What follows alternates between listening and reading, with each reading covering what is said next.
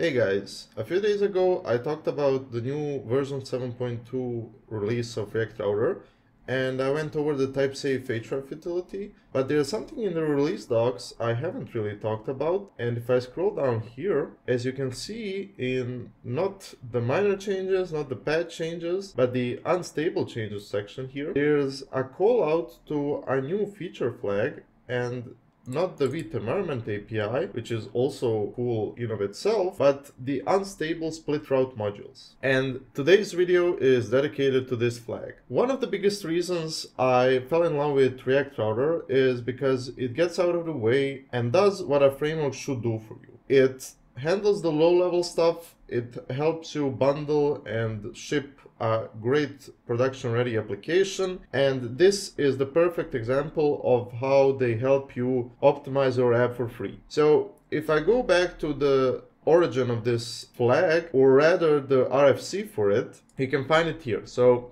it's in the discussions on the React Router page, but basically the idea is for every route module, and if you don't know what a route module is, it's basically a file where you define the loader, where you define the action, client loader, blah, blah, blah. This is where the magic happens. So before, what would happen is if you went to a new page, you would need to fetch that module, and after the module is fetched, you would then call the loader, and then after all of that is done, you would render it.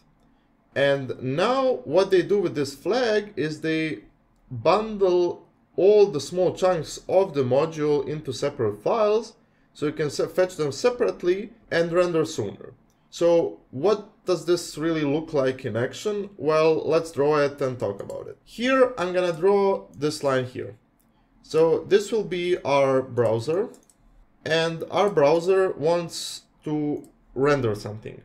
So it's gonna make a request, and the request is gonna be for something like the products page, so products.ts, or rather, once it's bundled, this would be something like products.js, or rather it would be something like chunk, then a random hash, then jet.js, but for the sake of understanding it, let's call it products.js. And then that hits our server, and then our server sends it back, so the response. And then once the response is back, and let's change our server to be something more greenish, and once the response is back, the loader is gonna call the server, so loader or the client loader, depends, or the client loader can call something else, it really depends, and then we get the response back. So again, the response here, and then after all of this is done, then this renders. So we draw this little circle, render begins, and then we move the arrow as well. All right, so that's how it worked before. So now how it's gonna work is, and let's say that the products.js file has a huge component that renders like a few kilobytes of JS, or rather requires a few kilobytes of JS. And let's say this takes about, for example, 500 milliseconds, and then this takes another 500 milliseconds. And then to get to the rendering begins, we would take 1 second, so, or 1000 milliseconds. So that's how it worked before. And now how it works, and I'm gonna add server here. So now how this works is, because it's split into smaller chunks, this would be a request to something like products.loader.js, and this request would take, for example, 100 milliseconds, or even less. Or it can take more, but hopefully it doesn't. And at the same time, it's gonna request for products dot, for example, component, and this request might take longer than 100 milliseconds, it might take 1 second. But the important thing is, because the products loader JS is quick and takes 100 milliseconds, the response for loader is gonna go back, and then this can then allow the browser to make a request to your server, for example, for 500 milliseconds. And then while this is executing, there's going to be another response. And this is response for products.component.js. So now we already fetched the component here at this point. But the cool thing is, because we already fetched the loader and it sent the request to the server, it's already executing on the server. And now when we get the response for the component, by that time we're already halfway through our request to the server for the loader stuff, or the client loader, whatever. And then once the server responds here, so this would be your 500 milliseconds, you can render whatever the component is. And if we do the math here, so this would be, instead of the 1 second that it was before, this would be 600 milliseconds. And you have saved 400 milliseconds for free. You haven't really implemented anything yourself. You haven't made some crazy optimizations to fetch the loader sooner or the bundles. You haven't split them in a way that it makes it faster.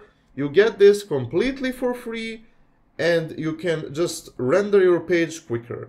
And this is something that's really low level, and this is the exact example of something a framework should handle for you, and React Router does it for you. And I think this is really, really cool. And another reason why I love this is because it's one single line of code. And if you don't believe me, if we switch over to my editor, all I have to do is go to my react-router.config, and then in the future flags, add the unstable split route modules. And if I save this, I already have this feature enabled. It's splitting my bundles into smaller chunks. It fetches everything and fetches from the server faster, and my application is faster by default. And if you don't think this is awesome, I don't know what to tell you. And one more last thing before I let you go is I want to show you another future flag that you already see in the editor, but I'm gonna switch to the release docs, and that is the unstable Vite environment API. So if you are wondering when React server components are gonna come to React Router, this is the key that unlocks it. So a few months ago, I made a video where I talked about that all that needs to happen is that the Vite 6 release needs to go out, and it did. And then I also talked about how React 19 needs to come out, and it did. So where are the RFCs? In order to implement React server components in React Router, the React Router team needed to release the unstable, or rather the Vite environment API support, and with version 7.2 they have. So if you turn this flag on and get it working to the point where it builds your project, you are RSC ready. And what that means is, whenever they release React server components, which will definitely be hidden behind a feature flag, all you will have to do is enable the feature flag, and you'll be able to use React server components inside of our React Router apps.